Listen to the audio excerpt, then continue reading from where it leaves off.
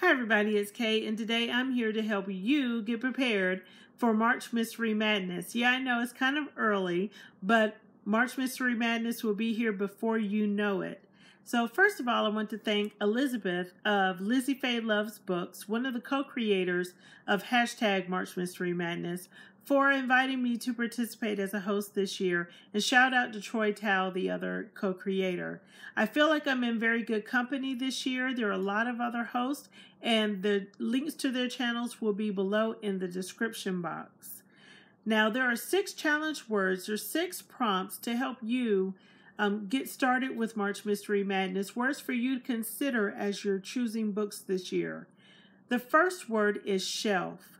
So this means any book that is on your TBR, whether it's your physical bookshelf in your house or your Goodreads bookshelf. The first word is shelf. Pick a book from your own shelf to read. The second word is borrow. So you may want to borrow a book from a friend, a neighbor, a relative, or from the local library. The third word is new. That can mean that the author is new to you, it is a debut novel, or it is a new book by a familiar author. Fourth is historical. So you may want to read a book that has more of a historical lean to it, or you may just want to read an outright classic like an Agatha Christie, for example.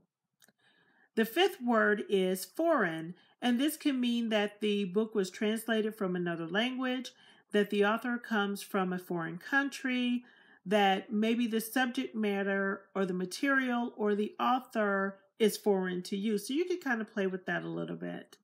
And then we have the word opposite. Opposite can mean that you read 2 books that are completely different. Maybe you read a cozy mystery and then you read a gritty crime drama. Maybe you read a Janet Ivanovich, and then you turn around and read a Walter Mosley. So opposite can mean that the writing styles are very different, the types of mysteries are very different, or you read someone that you normally wouldn't be drawn to. So that would be considered opposite as well. So yes, I'm really excited about March Mystery Madness this year and being a host for you guys. In the meantime, I have a couple of mystery videos that you can watch here on the channel that I did umpteen years ago. My very first YouTube video was a review of 6 Years by Harlan Coben, so you can check that one out.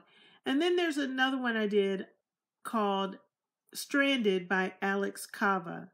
So that hopefully will get you prepared and ready for March Mystery Madness.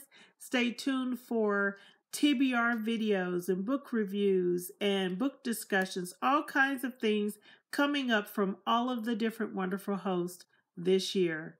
See you guys later. Bye-bye.